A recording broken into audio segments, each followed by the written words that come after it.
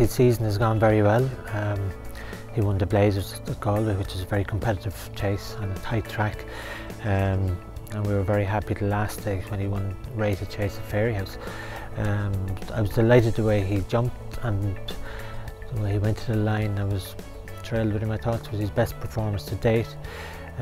Even though the second horse probably went a little bit left and didn't do himself any favours, but I was just delighted with our lad.